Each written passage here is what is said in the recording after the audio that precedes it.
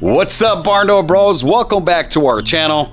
If you clicked on this video, it means that you have the same exact questions that I have about spray foam. What's the hype with this stuff? Why is it every time we click on a video on a barn build on YouTube, they're using spray foam insulation? Well, I really don't know. So by the end of this video, both you and I will have a better understanding about spray foam, insulating your house, insulating your barndo. Let's go. I'm here with Claudio from Cornerstone Spray Foam Insulation. He's going to be our expert today. He's going to tell us what we need to know about spray foam. Is it better? Is it not? How does it go on? The application, the prep work. Claudio is a licensed contractor. He does spray foam, he does all types of insulation, and he was also an instructor at the Daytona State College. That comes with a vast experience. Also, he does a lot of work in Barndominium, so if you need work done in your barndo, get in contact with Claudio. I will leave their link in the description below.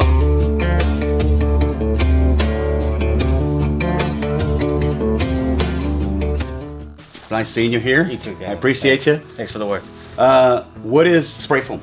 So spray foam is a liquid manufactured on the job.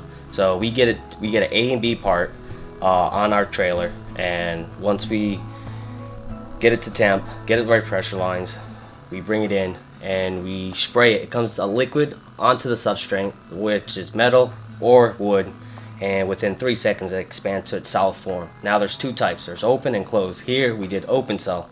What's open cell? It's in the word itself. It's just cells that are further apart than each other rather than closed cell, which they're closer together. Okay, cool. So with open cell, it allows heat to come in but bounces and dissipates within the open cell. Okay. You know, I had no clue when I first saw you the first day here that this had to be sprayed at a certain temperature, from, you know, according to the manufacturer, and a certain PSI. Like, there's a lot of science that goes into this. So why do you think spray foam is better these days than, let's say, conventional insulation that we used to use years ago, fiberglass or wool or whatever, the blown insulation up on the attic? Why is it so much better? So with the advancements of technology, with coming to the spray foam industry with open and closed cell, open with perfect condition, untouched by man or weather, it'll last you between 80 to 100 years. Guarantee that the applicator installed it correctly. All right. So that's where I say perfect condition. Versus your traditional fiberglass blow-in, which over time settles. You can have, as I call it, free motel for roaches. Okay. They love insulation, fiberglass and blow-in. It's nice and warm. It's nice and warm. Yep.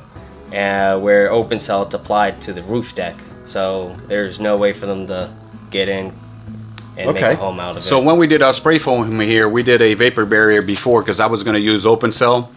Claudia was also telling me that open cell is more suited for the South. Since we live in Florida, in the southern part of the United States, open cell is more suitable, but it's not a vapor barrier. So what we did is we ran a vapor barrier and then we did the spray foam on top of the vapor barrier. Can you go over the process of spraying on top of that vapor barrier? Because I know you were telling me that there's a certain way that you had to do it. Yes. So with the vapor barrier you put on, it's not concrete. So what I say by concrete, it's not sturdy enough where I can just go ahead and apply it. So it flexes. It flexes. So I have to do a little flash to build the structure and then spray it to my desired depth, which was 3.5 on the walls and 5.5 on the roof line. So that took some time building it out where it didn't sag, where it could potentially. I also saw you that you were spraying the perimeter first just to hold that vapor barrier. Yes. Together, and it was getting kind of stiff, and then you did the center. Is that how you? Normally, that's how. All right, that's awesome. Yeah. All right, Claudia, thank you very much, man. You guys did an awesome job here. If you guys need your barndo done or any type of house, go ahead and contact Cornerstone Spray Foam Insulation. The link will be below. But now that you heard from a professional, I also did some research online. I'm going to give you some facts on spray foam insulation. Traditional insulation can be effective, but often leaves gaps, air gaps, that could cause your air-conditioned space to escape, making your HVAC system work extra hard and you spending money on energy. Spray foam, on the other hand, expands to fill every nook and cranny, creating a continuous air barrier. This can significantly improve your home's energy efficiency. Now, there's two main types of spray foam. You have closed cell and you have open cell. Today we're going to focus on open cell because this is what we use in our barndo build. Open cell spray foam is superior insulation. It has a really good R value per inch, keeping your home comfortable year round.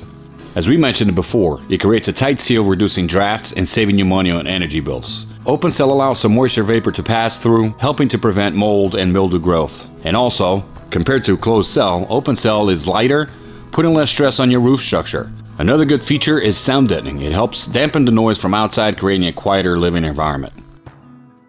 While not the cheapest option, open cell is typically less expensive than closed cell foam. Remember, consulting a professional is key to determine if open cell spray foam is the right choice for your specific needs. It's not a hype. This is the real deal, my friends. If you're building a barndo and you want to insulate it, make sure you go with spray foam. It's the only way to go these days. Thanks for coming by. Please subscribe, share, and hit the little bell so when we get new content, you get notified. See ya.